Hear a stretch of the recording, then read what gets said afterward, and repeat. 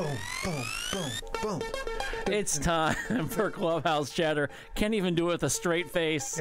The guys are rocking and rolling in studio today. Yes, it's Tony Torcato and Norm Ordez. Loving the tunes, man. I feel like I'm at my rave again. I know. 99. The Clubhouse Chatter rave in at 99 degrees studio, 98 degrees studio.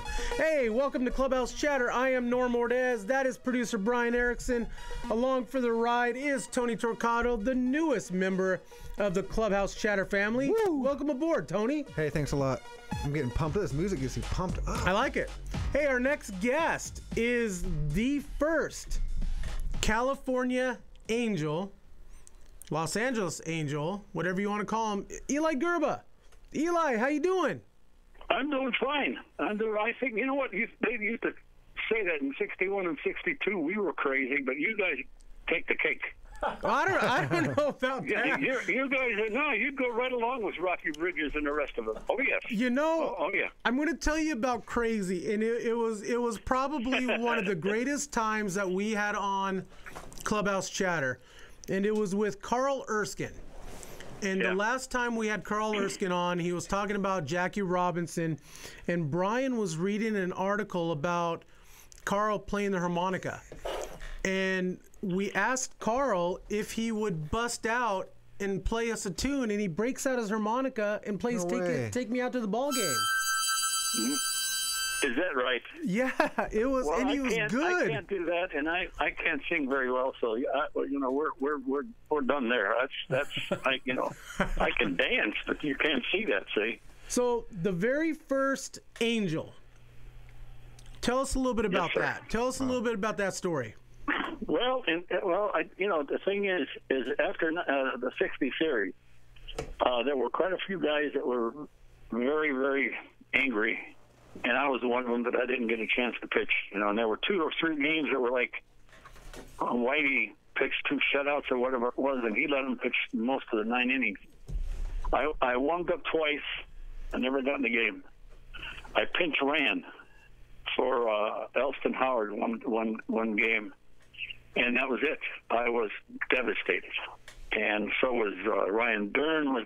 We had a lot of people on that team that were devastated. But anyway, we had heard about, California, and they were going to have another team and the whole thing. So I got a letter from, I think it was Webb, stating that I may be on the list of 15 players. Well, guess what? I was on the list. And sure enough, I'm home, and they told us, it was like the guys getting drafted now. Stay by the phone. So, at my grandfather's house, we were all sitting around the house, phone rings. And I think it was Fred Haney. And Fred says, Eli, yeah, we selected you. You were the first player selected in the draft. Well, that didn't mean anything to me. It just, I said, oh, man. I didn't know whether I should be happy or sad, going from the Yankees to a new team and the whole thing. But one of the things that I really liked about it was, man, maybe I'll get a chance to pitch more. Little did I know I should have been a relief pitcher all the time. Well, neither here nor there. But it really got to the point where I was a little happy because now I'd be lying if I didn't say I liked the attention. It was kind of nice, the phone calls and then I talked to, after that, Mr. Rigney got on the phone, and then Mr. Autry, So I was kind of tickled. I really was. So, and found out that my roommate also got picked, Kenny Hunt. So that I had a roommate, so that that was pretty good. So you head to California. Yeah, well, Dick Maz and who was on the list too, and Kenny. Both of them, Duke lived in Detroit. Kenny lived in North Dakota. They came to Chicago. I had a brand new 1961 powder blue T-Bird. Ooh. And now let me tell you something about the idiocy of a guy that has been known to go out and have a few drinks and chase the girls. And how do you hide a powder blue T-Bird in the city of Chicago on the south side where they have steel mills and everything else? How do you hide when we all had a all had our cars, and we drove to Palm Springs. Well, in those days, as you guys know, Palm Springs wasn't that big. I couldn't hide my car anyplace. Right.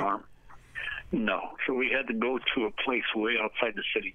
That type, so. But go from spring training in St. Pete to Palm Springs, you got to be kidding me, man. You got to be kidding me. The difference in the, how would I say it? The decor. Oh, yeah. I lived in Palm Springs. I know about Palm Springs. I mean, Palm Springs, I don't know about now, but when I lived there back in 88, 89, man, I thought I was in heaven. I mean, just palm trees, palm tree lined streets. Yep. It was paradise. Why the hell did you move here, Norm? I'm just kidding. Yeah. And, what are you doing there? Of course you had Angel Stadium there in Palm Springs, and you had one of the most, at the time, influential actors around, with Gene Autry as your owner. That's right. And think about this. Just a second. Excuse me for interjecting here. Just think, you said 88. Just think 1961. There was hardly anything in that city. Right. Mm-hmm. Apache Junction was like in another part of the country. It was like it was way out. So go ahead. My dad told, would always tell me stories of growing up, in the 40s and 50s, and how they'd watch their movies. They'd go to the movie theater and pop down a dime to watch, a Gene Autry Western. And, and a lot of those movies were shot outside of Palm Springs in the Mojave Desert. That's right. Whether it be Barstow or outside of Palm Springs or whatever. And so I remember, taking drives through the desert there, and just like, I've seen this before. I've seen those rock structures before, but where? It is probably from all those old Westerns.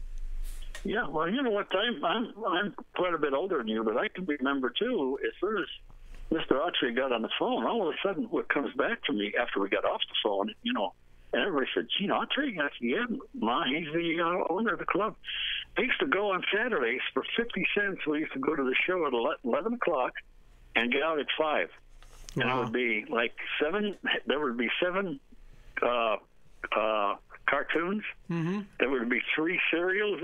Guys with, the heck was his name? The Three Musketeers. And on. And then, of course, Gene Autry hit and Roy Rogers. So we went in at noon. We never got out until 5 o'clock. Man. And there's here I am now. All of a sudden, my boss is Gene Autry, the nicest man you'll ever meet in your life. That's what everybody says. Yes, sir. That he was a player's owner, and he was for the players. And I don't think I've ever met anybody who said that they've disliked him. Yeah. Almost to a fault later on. Later on, when he after the 60, after the newness got off and into the 70s, and they started having a hard time and everything else, things didn't go very well.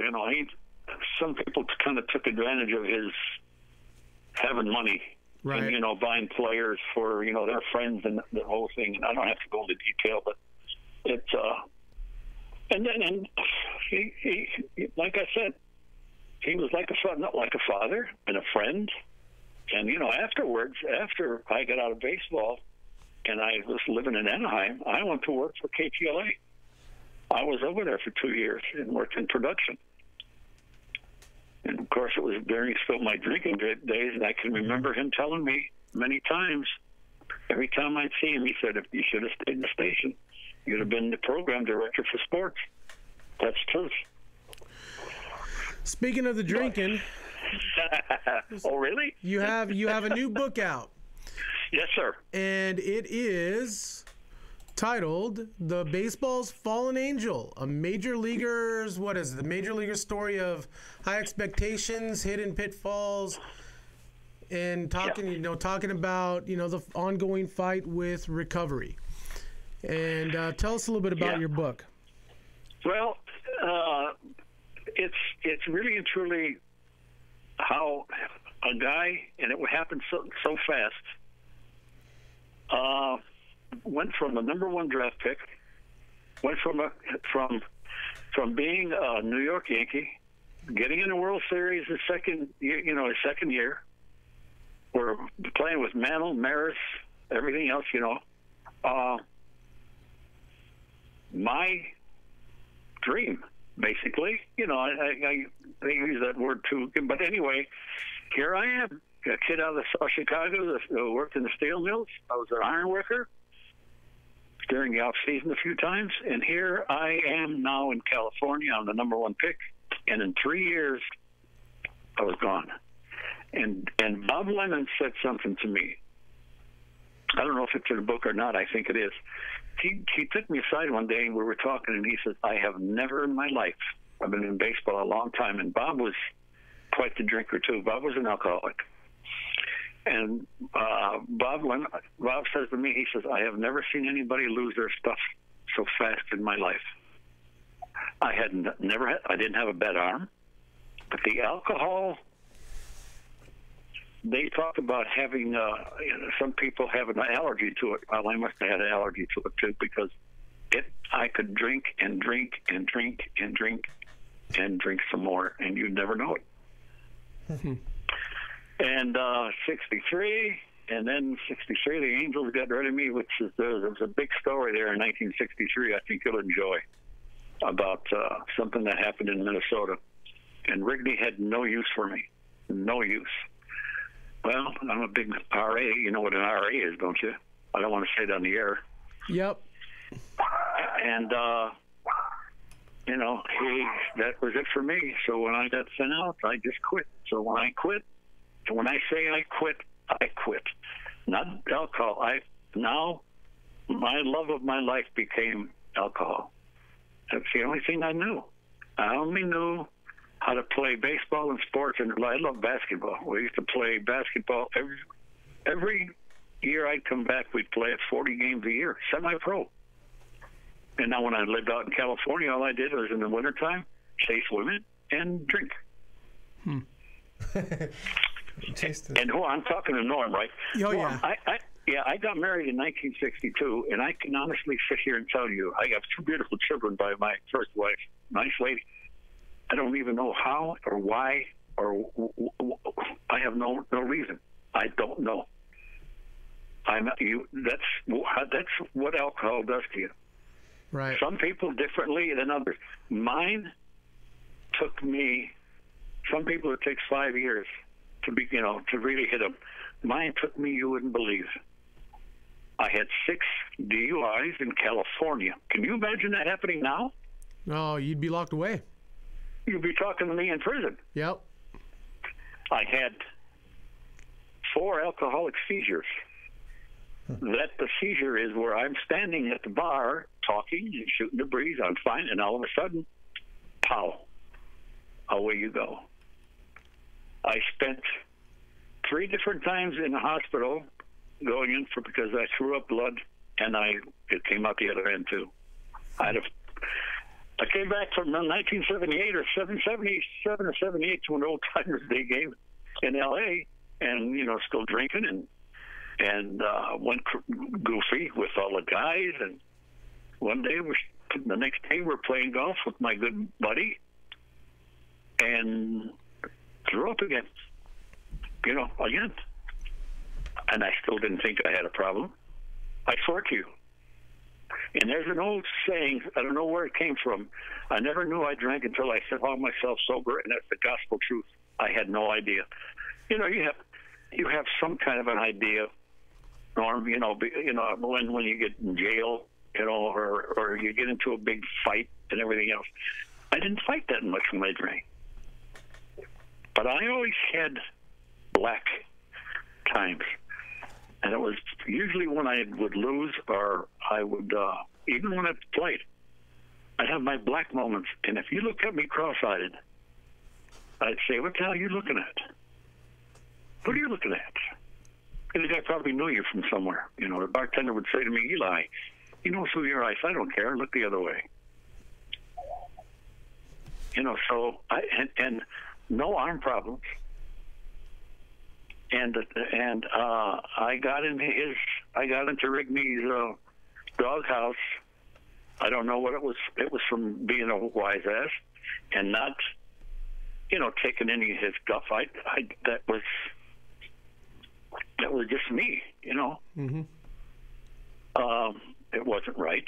Some of it wasn't right, and it wasn't right for him to be that way. So, and I'm going to give you an instance.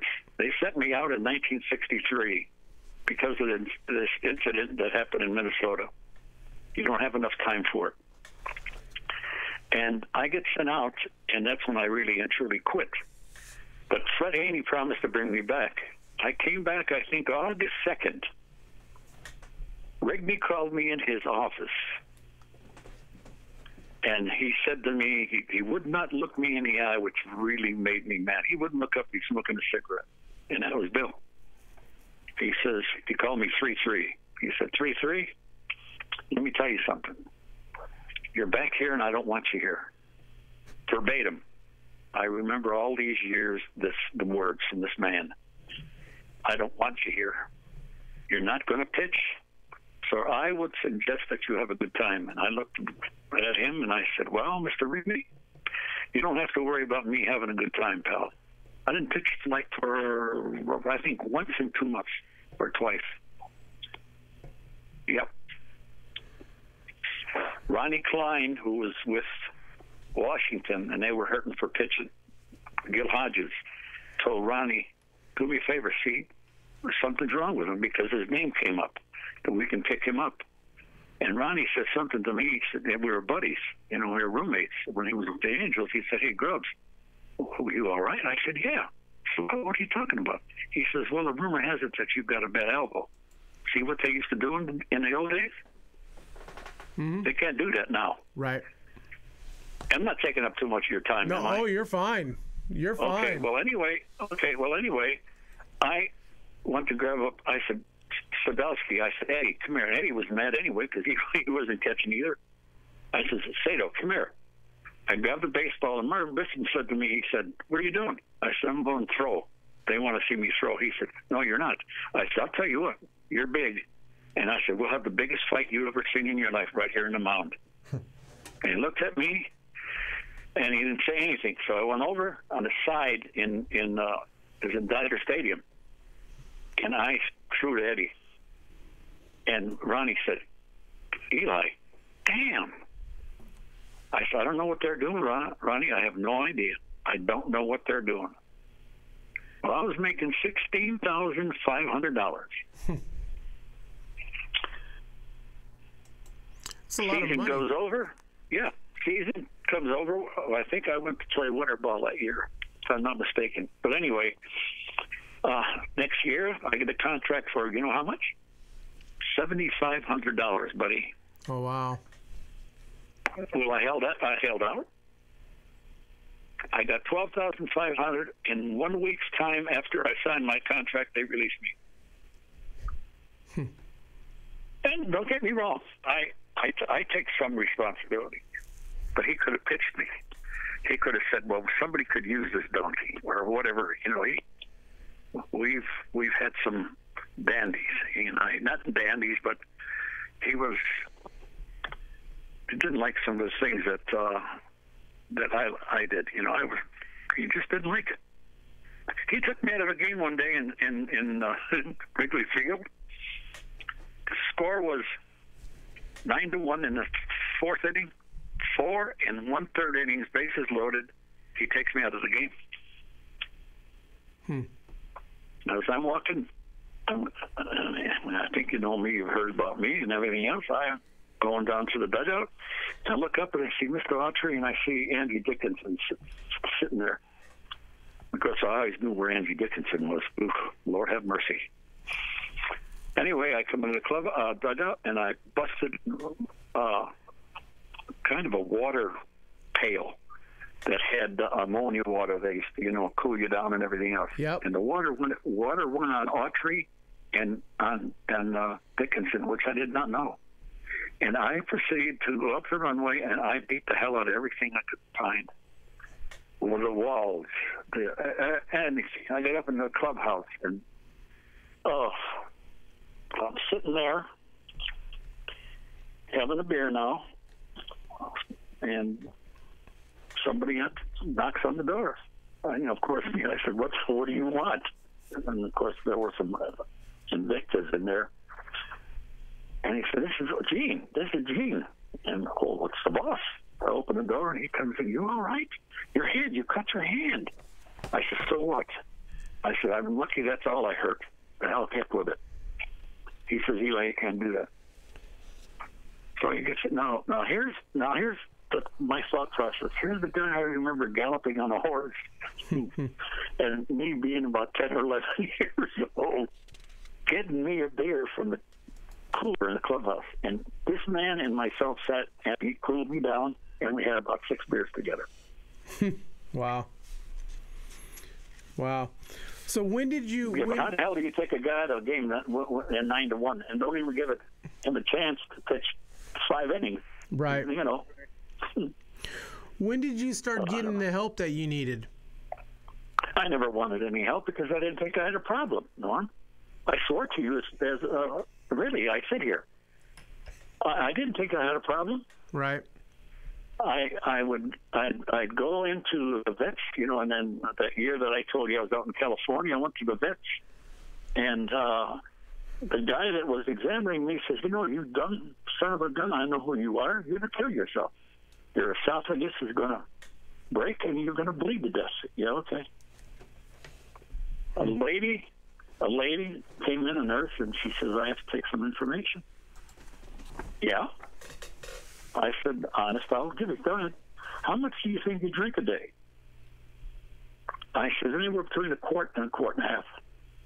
Now, this is 1977, and just think of all those years that started out in about 1963. I was already an alcoholic when I got out of service.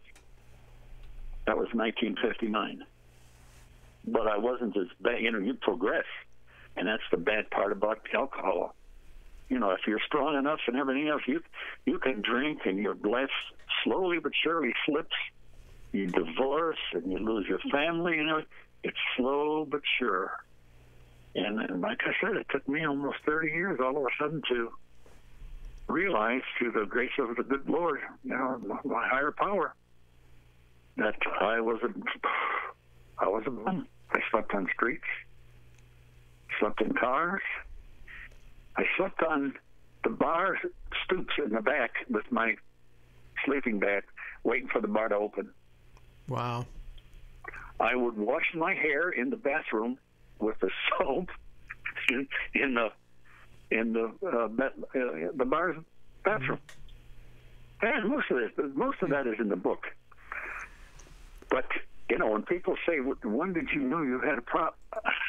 Just that one day, that one morning at 3:00 in the morning, I got on my hands and knees. I snuck in. I was living in a place in El Monte called the Wayne Fanning Alcohol Institute. They helped alcoholics, and they would evaluate them and then send them out for programs and everything else. Well, they said, "Well, you're pretty good, Eli. You got a good job and everything." He says, "How about you like to stay here for $300 a month?" Yeah. I'm working, but I'm drinking. And you're not supposed to. So I used to sneak in the back. A long period of time goes by, and now I know I have a feeling that something's really wrong. And I was staying with a very, very dear friend of ours, a Serbian family, and got kicked out of her house because she says I could only handle one alcoholic. Her husband was one. So here I am again, sleeping in, I call it the Hotel California, my car. Woke up The next morning, embarrassed, shamed, first time for a long time, in El Monte, and I'm waiting for the bar to open at 6 in the morning, pal. I walked in, ordered beer, and my hands were shaking bad. I grabbed the beer. As soon as I grabbed the beer, I'm fine, man. But see, the beer didn't do it, so naturally I go to my favorite, VO. Shots of VO. It's not even 9 o'clock in the morning. I had about $120. Now, everybody else started coming in, all the other drunkards. And, of course, I buy. You know, I had my World Series ring, and they talked baseball. And then all of a sudden, I swear to you, I looked down on the table, on the bar, and I saw $20. That's all. I said, holy, wow. Wow. And Wayne Fanning Place was right down the street because that's where my friend Joe went. The guy where I lived, you know, with his, he and his wife. Mm-hmm. So I left him 10. He said, where are you going? I said, I'm going to get some rest. I'm going to the... I didn't know what the hell. I didn't know what it was. Got in there. They took my belt. They took my ring. They took everything. I said, what are you doing? He said, no, you're not going nowhere, pal. This is an alcohol rehab place. I'm not. Yeah, okay, fine. Sit down. I blew in one of those things, 2.6 something. Wow. Yep. And that was about 11:30. Yeah. He said, how long have you been, you know, of course they always ask you, you've had a few. Yeah, I had a few. Yeah. I still didn't know I had a problem. I still didn't know I had a problem. I swear to you. Until I got down on my hands and knees at night, I came into the room, bombed on my Pratt, fell into the room. They didn't know I was drinking, I thought. And I started to cry.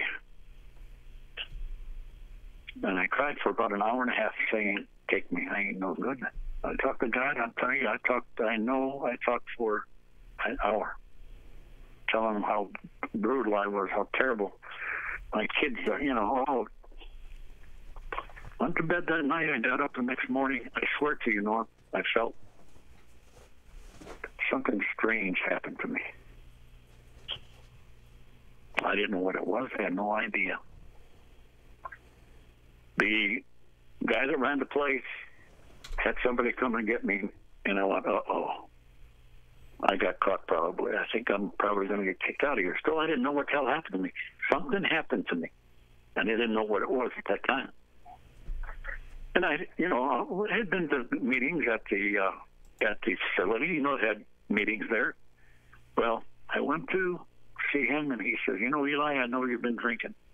Now, this man did not know what happened to me that morning, August 1st, 1981. And he said to me, something told me not to kick you out. But here's what we're going to do. What do you do for a living? I said, I'm an iron worker. What do you make? I make $18 an hour.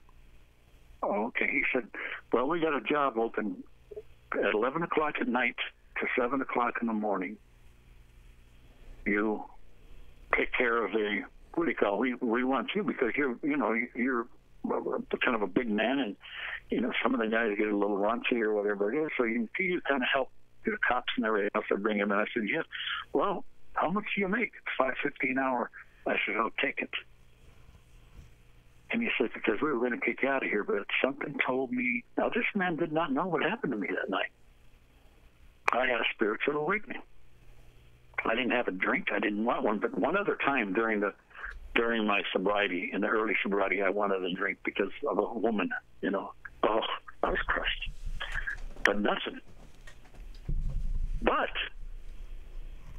now you gotta learn how to live, because all I ever knew in my life, you know, grew up in a broken home, abusive father, but had a great family. You know how the Serbians are. Mm-hmm. They're, you know, they took care of me. My aunts took care of me. My mom worked. I didn't see my mom a lot of times. You know, I lived with my grandfather, and they took care of me. So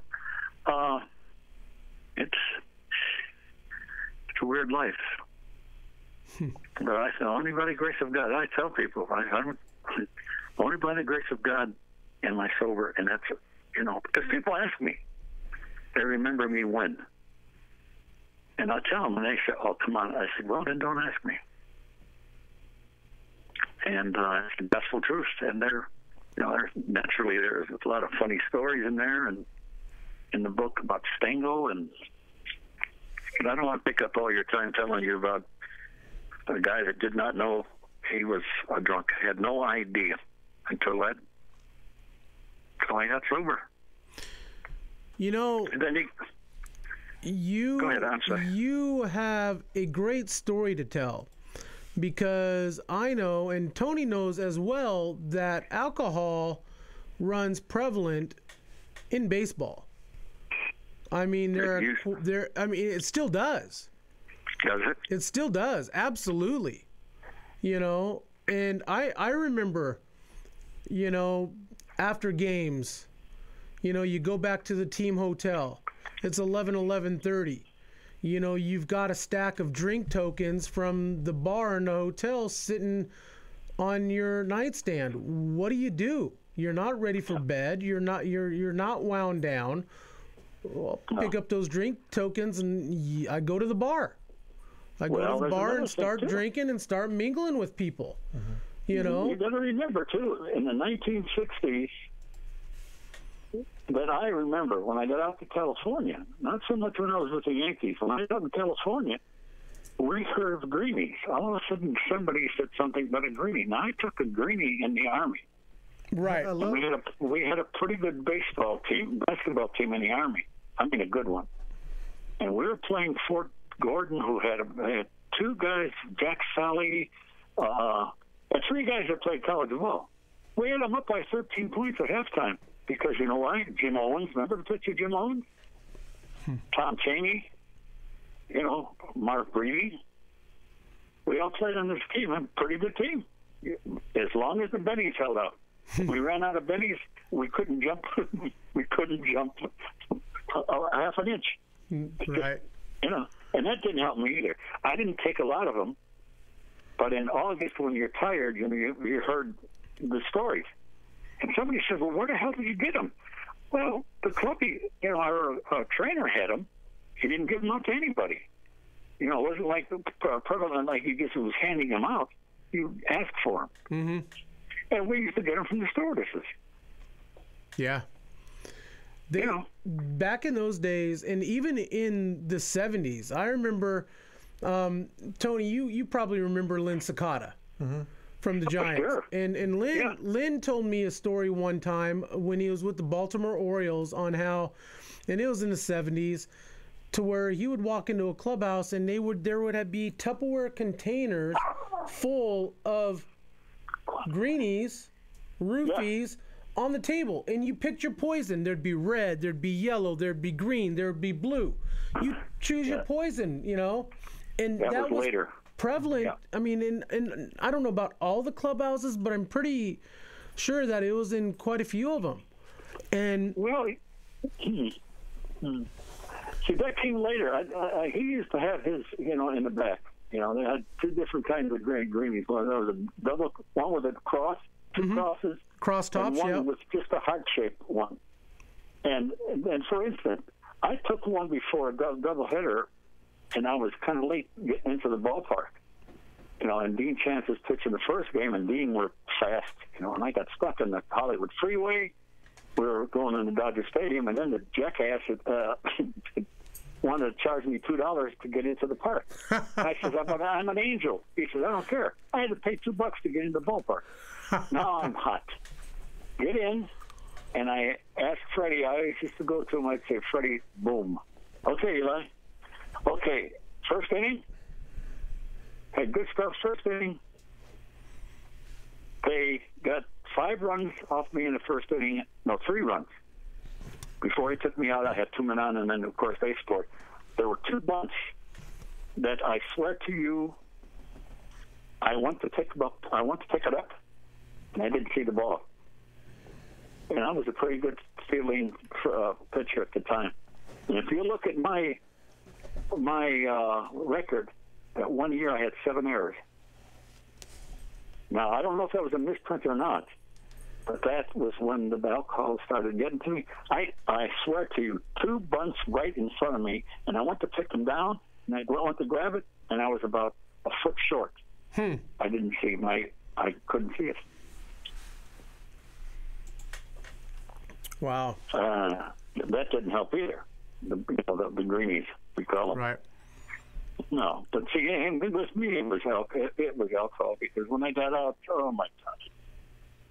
And then, then 1964, I go up to Toronto. I signed, and Sparky Anderson was there. Now, if you wanted to see a Raven maniac, before Sparky got a hold of himself, you would have never believed how he was.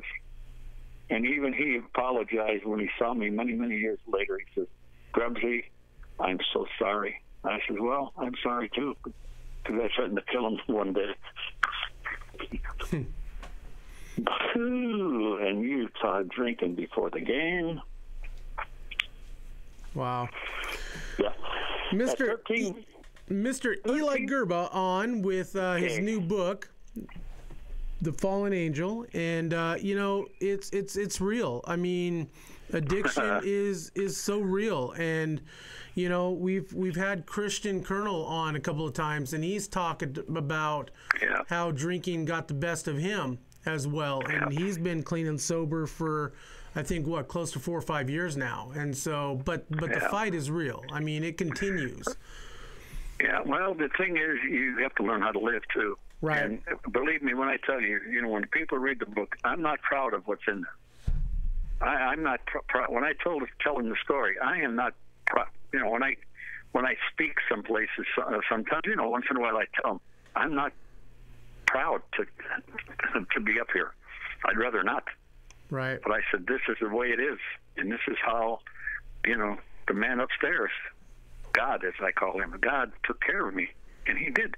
There's no other explanation, and there's no coincidences.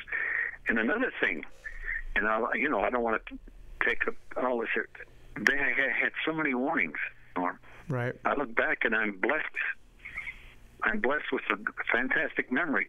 I got so many warnings. You don't know. You don't care, because you know what? It's, I had a kid ask me one day, he says, "Did you ever go have a beer?" I said, "Well, what is a beer?" He says, "Just a beer or two." I said, "Never. I never had anything in my life." I was an addict. All right, Eli. So we were talking a little bit about Rocky Bridges. Yes, sir. Can you give us a quick Rocky Bridges story? One of my favorite guys in all of baseball. He passed away here. It's been about 1.5 years ago, I think, that he passed away. And what kind of a Rocky Bridges story can you take us out with? You got to remember, Rocky Bridges was a shortstop when we first got there, 1961. And Rocky was not the greatest fielder in the world. Right. He was, he couldn't, he was on his way out. And Rocky, you talk about somebody that could hoist some beer. He was outstanding. I mean, outstanding. But Rocky always had a funny story. He always had something funny to say.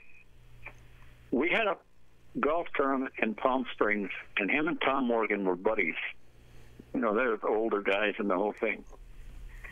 They played 9 holes in 18 holes of golf in less than 2 hours. I said, "How the hell did you do that?" They said, "Well, we ran half the way. We played." Yeah. And he had, I can't remember so many of the things, but he always was upbeat. Right. He used to come to the park at 2 o'clock and 1 o'clock in the afternoon. And he'd do certain things, and he'd sign the baseball, but that was his life. Yep. He, oh boy, I wish I could remember some of the stuff. There's just some stuff I can't, not that he did, but he caught other people doing, and you talk about teasing, and him and Daddy Wags, and oh my gosh, he called Earl Clank, And somebody said, "What does that mean?" That Earl had hands like steel. Every time the ball would hit his glove, it would go clank. Stuff like that. Oh boy. Rocky Bridges always had the Classic. biggest chew that I ever seen anybody ever take. Yep. I mean, his cheek, no joke. So everybody has seen what's that trumpet player's name? Oh, Louis Armstrong. Louis Armstrong. Everybody has seen Louis Armstrong's cheeks when he plays. That is the size of Rocky Bridges' chew cheek. I'm not joking you. No, Always. I saw it. He used to chew all the time. He chewed in his house. And They chew everywhere. he would start to laugh. He would start to get boisterous, telling stories, and he would start to laugh, and juice would start to roll down his chin. I mean, it was comical. And one of the best baseball men that I've ever known, hands down. Yes, sir. And so and his uniform was always wet from the stick, from the stick. yeah, always stayed. Yep. Yep. He'd be at third base, and the stick would be rolled down. Yep. Funny man. But I'll tell you what a nice man. He was one heck of a man. I loved him, and I'm not just saying that. How could you not like him? Right. Oh yeah. Absolutely. How could you not like him? Yeah. Absolutely. Had a passion for the game like no other. Yeah. Well, look at how many years I got one Rocky Bridges story. We're playing in let's see, where was I? Hawaii, and Rocky's with the Giants. Yep. Yeah, I think he was with the Giants, and he's a third base coach. And you've heard stories like this here before, but he's giving signs. And the guy looking at him, the Latin kid is looking at him, and Sonny Rocky says, "Hey, time out." And he swear to God, he went over to him and he said, "Bunt!" He screamed at him, "Bunt!" Well, the dugouts and funny guy. Good Lord. How do we find your book? Where can we go to buy it? Well, you can send them if you want, you can send them to me. You can send a check for $26 to me, and that includes the shipping and a nice picture and a inscription on the inside of the book. Or else you can buy it through Amazon. You can do that too. So. Okay. Once again, Mr. Eli Grba, baseball's fallen angel, and this is a story that people need to hear, and it's real, and it's about addiction, and I mean addiction is a very real thing, and for some of us it's easy as heck to not to be able to do something, but for others it's one of the hardest things in the world to get past. It's the hardest thing in the world to stand up in front of somebody and everything else and say, "Hey, I'm an alcoholic." Who wants to admit that he's got a problem? Right. Nobody does. And until you do, well, God bless you all, the ones that have problems, because wow. Well, try to help hopefully, as much as you can. Good Lord willing, somebody gets a hold of this book and that needs it and stops and listens and realizes that they have an issue and I mean, you said it, by the grace of God. I mean, there's a reason why you're still here. Only, Norm. Only by the grace of God. So, only. Eli, you're talking. Okay, one last thing, and I'll let you go really quickly. All right. You're talking about a guy that had a football scholarship and a part baseball scholarship and basketball. That could play all three halfway decent, and basketball I love more than baseball. And all of it went kaput. I went to nothing. I went to nothing. And one time I made a comeback, and somebody says, what happened to you? You're throwing harder now than you threw before. Don't ask me why. But the man upstairs has given me another chance. the day that I pitched in spring training and pitched 7 innings against a AAA team, was with the White Sox. I heard the next day that I heard that day that the Chicago papers were talking about bringing me up as a relief pitcher. Guess what I did that day? I went out and got drunk and got into one of the best fights you'll ever see in your life in a bar in Lake Wales, Florida. That night, with my wife and my baby, in a hotel. There, that's just insanity. Anyway. Wow. Hey, let's do this again soon. Anytime you want, buddy. You got my number. All right. Hey, once again, Mr. Eli Grba. Eli, thank you for coming on the show. And, you can find Eli on Facebook. Check it out, Baseball's Fallen Angel. You could also find it on Amazon. I highly recommend it. I will be ordering mine very soon. And, Eli, you're awesome. And we love you. And, keep in touch. Thank you. I appreciate it, man. I appreciate it. All right, you're welcome, Hope I sir. didn't talk too much. Oh, you are fine. You did well. All right. All right. You two guys take care and don't be too crazy in the place. All right, we won't. All right. Once again. All right, pal. All right. See you later. Take care. Yeah. Bye. Mr. Eli Grba, man, what a story. And that's a story that relates. I could think of a handful of guys, that drank a lot, that still do. I have an uncle that's an alcoholic. I don't think I ever recalled seeing him without a beer in his hand. And sometimes it'd be one in each hand.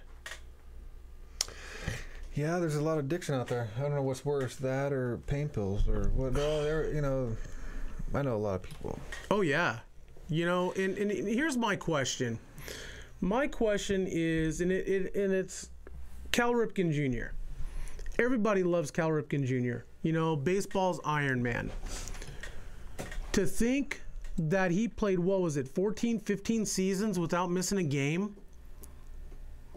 People don't talk about, performance-enhancing drugs with Cal Ripken Jr., and I don't know if he ever took any PEDs or what.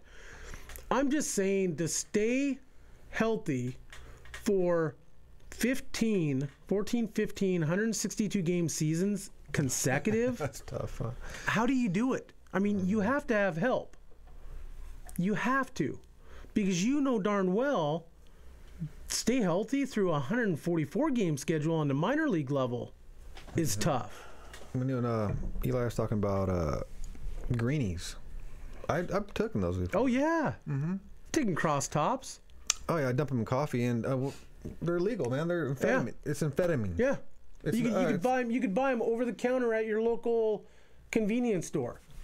The little yellow jackets. Well, the ones we got were from Mexico. The illegal amphetamines, cocaine on steroids, right. Get you up, see the ball this big. Right. Oh yeah. And 3 hours after the game's done, you're still up. What do you think? No-Dos and Vibrant. Mm-hmm. I mean, it's not good for you. No, that much. Absolutely not. But if you want to not feel any pain when you're throwing, I used to throw hard when I took those, man. But yeah, they help you, but they hurt you at the same time, and I don't recommend taking those at all. Once again, Mr. Brian Erickson over there on producer, and go Beavs, as Jim Campanis would say, fight on. Tony Torquato, I'm Norm Ordez. We are Clubhouse Chatter. We are sponsored by Baseballisms.com. If you like my hat, check it out, Baseballisms.com. BaseballDudes.com. To be the best, you must train like the best. Chris Gazelle up there in Vancouver, Washington, our neighbors to the north. And Baseball Pros, also up there from Washington, Mr. Mitch Canham. His dad, Mark Canham, with MDM Designs, does our shirts for Clubhouse Chatter. And we stream live every Sunday, almost every Sunday, at yamhilltoday.com. And if you'd like to sponsor, let's talk. normbo18@gmail.com. You could find us on Clubhouse Chatter on Twitter, 1T, Facebook, YouTube, iTunes, MLB.com, blogs. And that's it. Hey, we have Emily Wolfson of unforgettables.com. And there it is. so Nice. she does some artwork on baseballs. And so Emily will be coming on the 11 o'clock hour. Stay tuned. Thanks for viewing, watching, listening. Don't take any greenies.